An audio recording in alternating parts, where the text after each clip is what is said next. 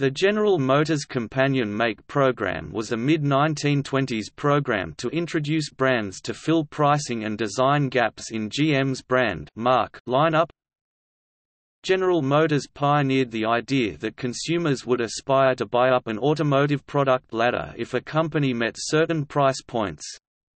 As General Motors entered the 1920s, the product ladder started with the price-leading Chevrolet make, and then progressed in price, power and appointments to Oakland, Oldsmobile, Buick and ultimately to the luxury Cadillac marque.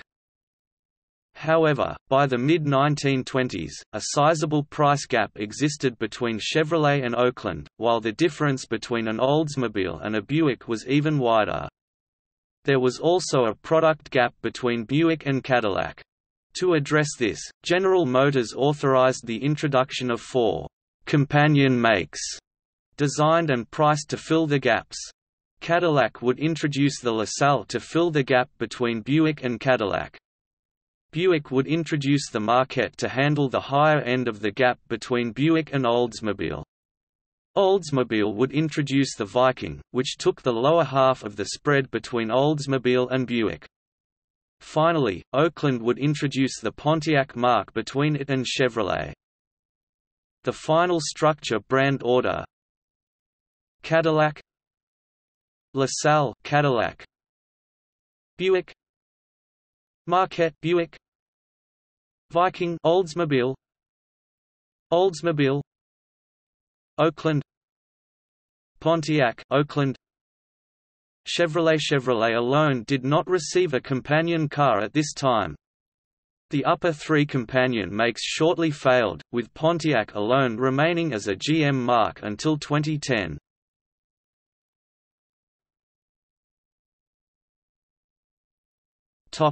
Other manufacturers.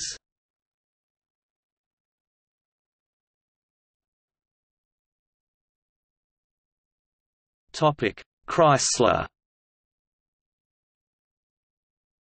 Chrysler Corporation introduced the Plymouth in 1928 as a base model, beneath pre-existing lines Dodge, DeSoto, Chrysler, and Imperial at the top.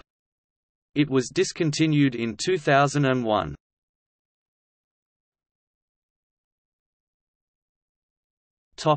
Ford. Ford Motor Company repeatedly experimented with companion makes. It added Lincoln Zephyr as a companion make for Lincoln in 1936, introduced a deluxe Ford as a companion make for its mainstream Ford line in 1937, and added the intermediate Mercury line to further fill the gap in 1939. This experiment was short-lived, however, with deluxe Ford becoming a mere trim line in 1941, a year after Lincoln had discontinued Zephyr. In 1985, the Ford Germany-based Merkur brand was created as a companion brand to Lincoln that Ford hoped would appeal to import luxury buyers, but which would prove to be unsuccessful.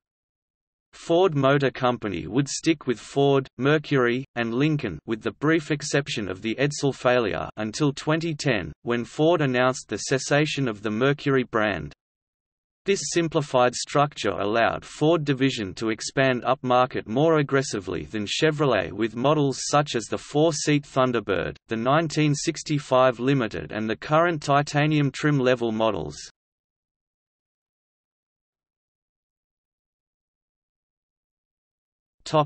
See also: